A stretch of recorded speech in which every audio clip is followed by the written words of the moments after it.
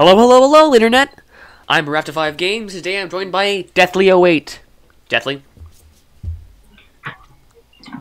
Hello there, Earthlings, Martians, and Interdimensional Overlords. I am Deathly.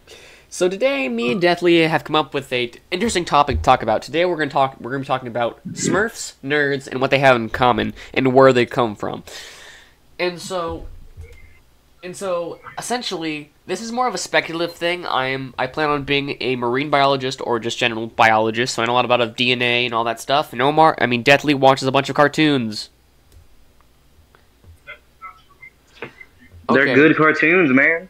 Okay, yeah. So this video is hopefully will be part of a series. If you guys enjoy it, please like it. That helps me a lot. And if you really want to, you can subscribe. Okay, Smurf, what's the big deal? What's the big deal about Smurfs? So me and Omar have come up with two separate theories. We have the main theory that we both agree with, and one that seems to be just about right. So there's two theories. There is one where they come from magic and clay, like the Gargamel theory. We'll call it that, right, Omar? I mean, Deathly. Sure. Yeah, I already said that name. And then we're gonna go with the main one, where they are indeed an organic They're an organic species that we just follow around one specific tribe, right? Okay, so Deathly... Yeah, somehow we managed to connect Smurfs to nerds and some tadpoles, you know? Oh no, the Smurf tadpole thing is cursed. Yeah, I might have to do a MS. I might have to do an MS Paint version of that, because also, guys, be warned, my MS Paint skills are terrifying. So all the art in this thing all the art is going to be either done by some other website or an official picture of Smurfs, or me taking two clip images and rubbing them against each other. Hopefully not. So let's dive deeper. So if you guys, I'm not the best at visual effects or art, and I am the editor. And so essentially, all the images for this video are going to be stagnant. And so, pretty much, if you're working on something in the background and you want to listen to how Smurfs are made, it helps a lot if you leave it on. Okay, so let's start off with theory A, the Gargamel theory. So essentially, we've devised that Gargamel is the keeper of the Smurfs.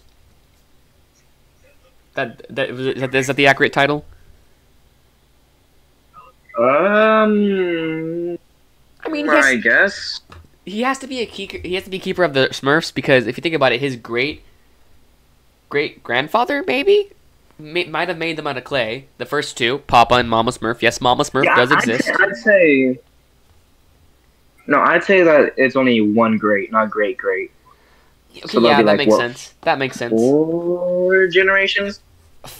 Because just grandpa. His grandpa. Yeah, his great grandfather, because that's 3 generations. Great is 3. Okay, so no, it's not. Hold on, no, yes, it's not. You have his Gargamel, mother, father. That's 3. Okay, no, you're right. Yeah, great is 4.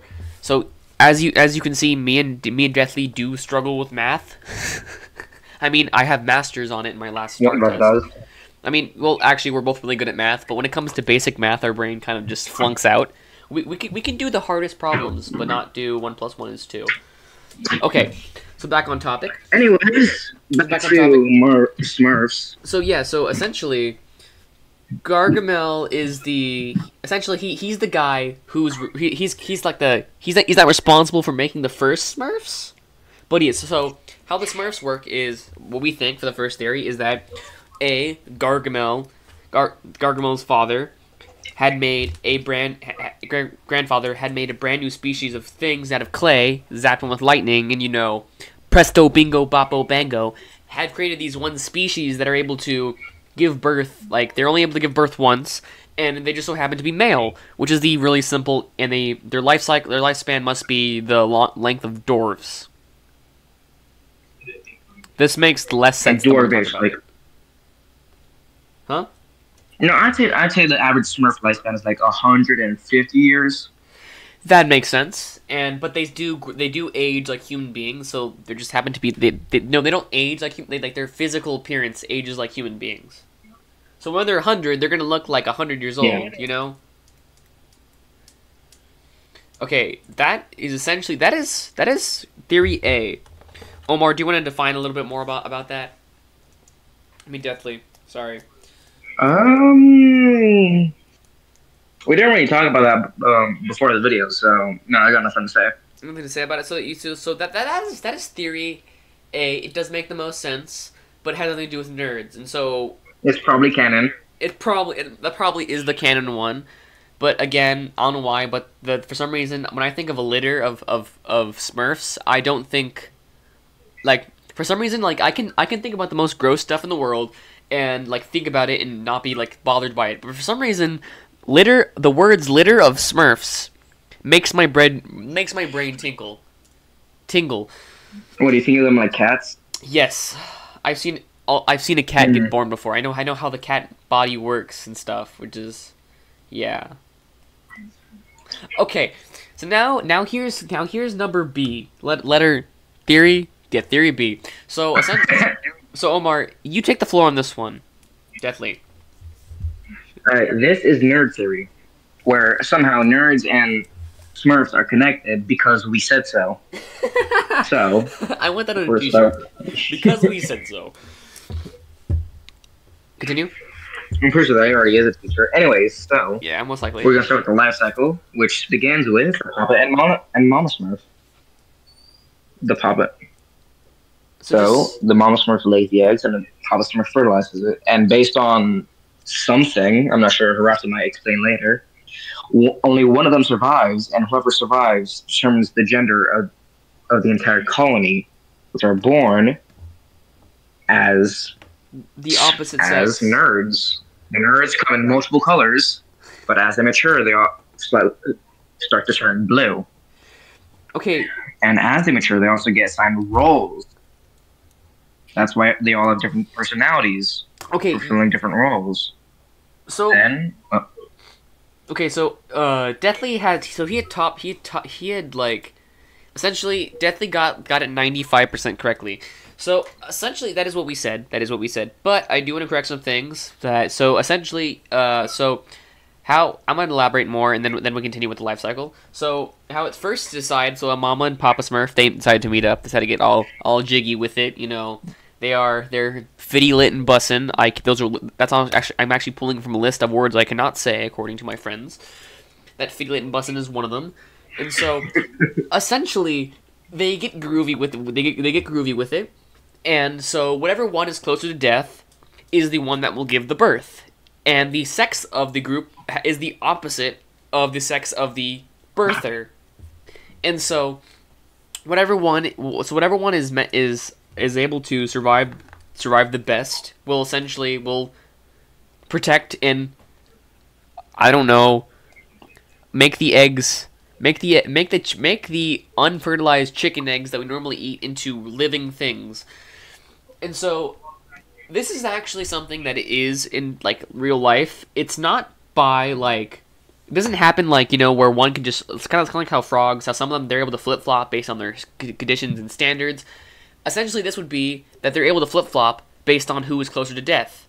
More or less like a clownfish. I would recommend watching a video about clownfish and understanding how they work if you want to know more about why Smurfs are able to be Smurfs. And so essentially in the animal kingdom, essentially clownfish are hermaphrodites, which pretty much means they're both male and female, but the female one takes a lot longer.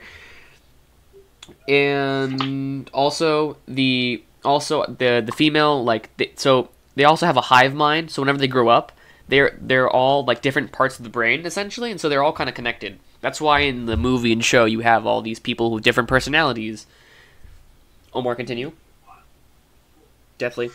All right, and as every single Smurf as all Smurfs in the colony mature, they begin looking for a second colony of the opposite gender. Like in the newest Smurf movie,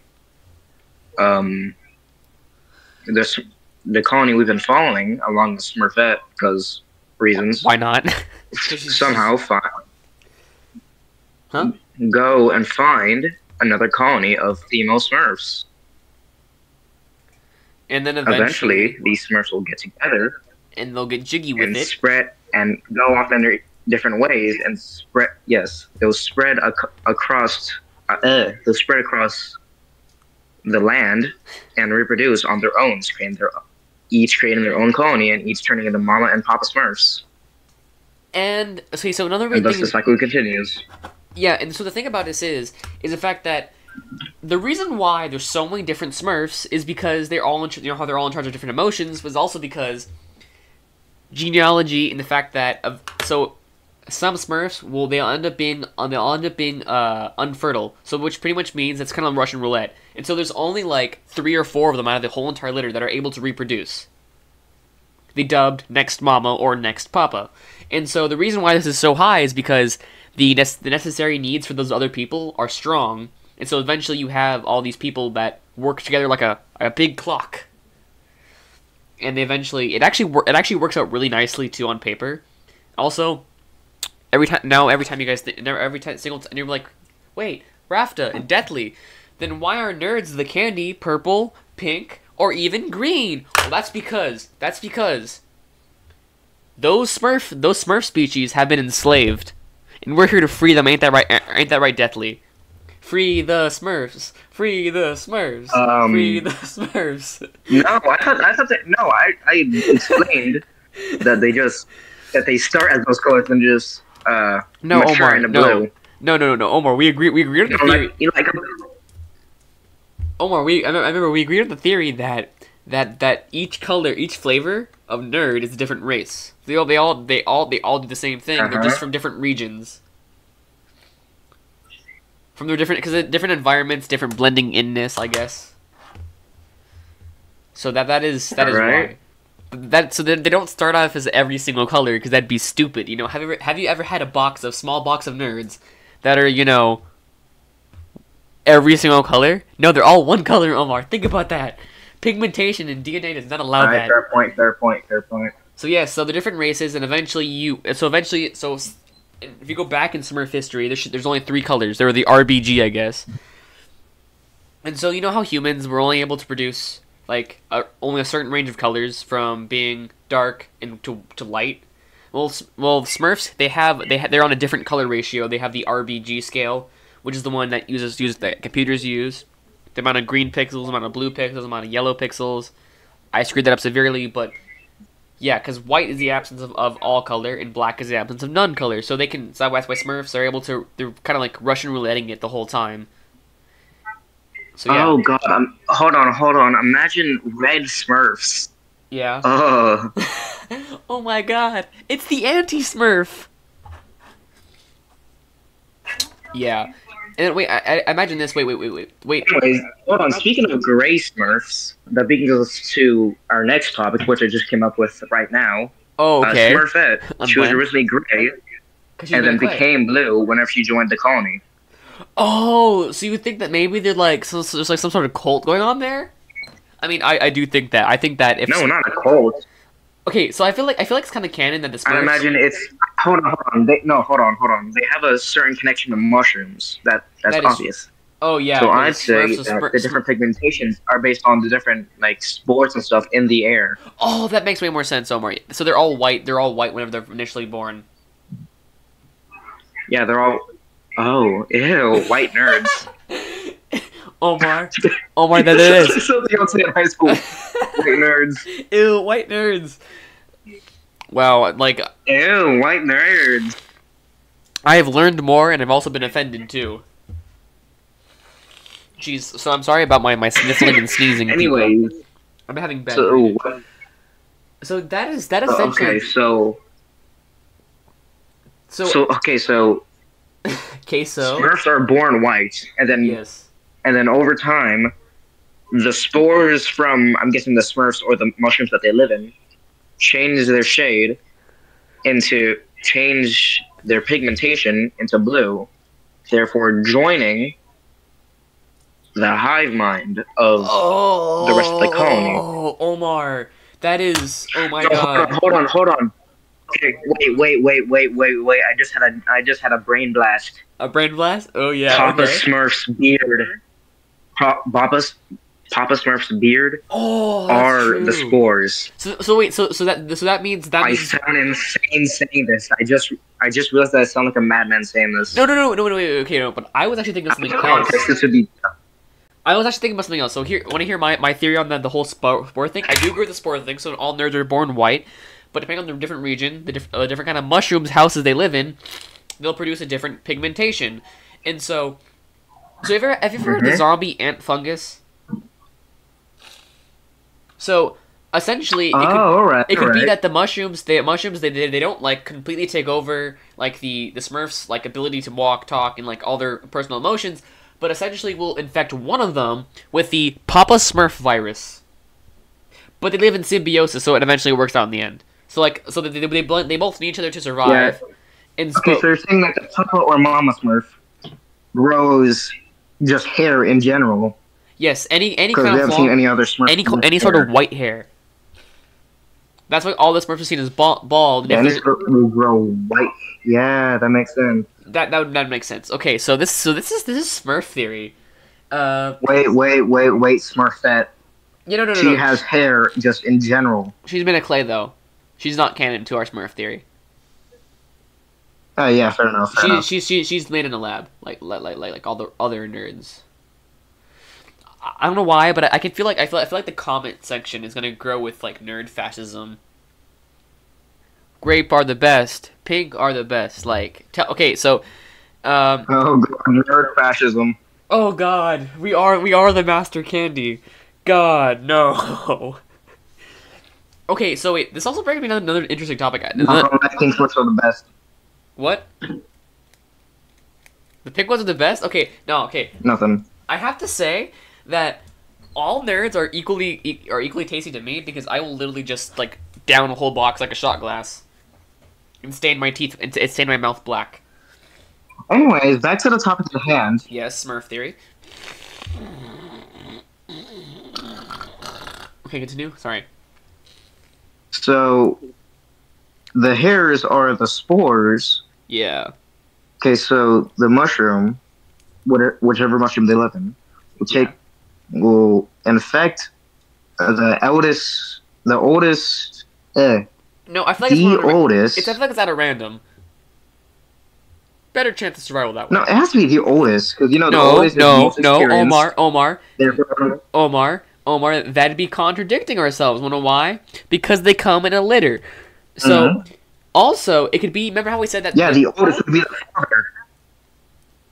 Omar, I mean, Deathly. The other reason why would be the fact that you remember how we said that Smurfs they come in like a box, right? You know how nerds come in a box, and so the reason why there's so many of them is because some of them are actually infertile, and so the one who's already assigned to be the Papa Smurf or the Mama Smurf because they've probably been around since the dinosaurs aged, that eventually their bodies have already been like, oh yeah, you're the fertile one, so you'll be the Smurf infected. So it only affects the fertile ones. And it's like okay. Now this actually gives me some more science. So if you guys know, for people who don't know how viruses work, there's two different cycles. There's a lytic cycle and there's the lysogenic cycle. The lytic or lytic cycle essentially means the cell would be actively attacking, which means like not like a cold. Colds are more of they're the lysogenic ones. I'll get that. No, that's COVID. So think about it like this. So the lytic cycle pretty much means that like kind of how a cold works. It takes over your body immediately. It fights against it, and it spreads inside these cells, causing them to either to rupture and yada yada. But that's a more quick one. And there is the lysogenic one, which what it does is essentially it lays dormant for either ever or never, kind of like how COVID, how it needs to incubate after 2 weeks, and then eventually you'll see signs of it. But for some people, you'll not see it because it doesn't ever activate, but it's still able to spread. So that is essentially how the Smurf thing works. Spores will only attack the fertile ones, and only act upon the ones who get unlucky and draw the Smurf virus, I guess. That makes sense, doesn't it? I would call it the shoot, what would I call it? Hold on. I was gonna say the mother virus, but I think the Smurf virus. It's not really a virus. Or the blue virus. Because that one mushroom. How about the white hair syndrome? Okay, we're going with white hair syndrome. Or Crohn's disease, but that's an actual disease. So no, we can call it. It could be. I doubt it's a form of STD because that requires sexual interaction, and I think technically it would be. It could technically it would be. It could be, but it's not really because it's more or less that they're all both being hypnotized to reproduce, and essentially, they kind of like Smurfs are like the pollinators. Their hats and shoes are the pollinators. And the older they get, the smaller the thinner their shoes become. Okay, sure. Also, I just realized this. That means Papa Smurf has a ding dong. No, God! No, God, please, no! No! No! No, God! With me. No, God, please, no! No! No!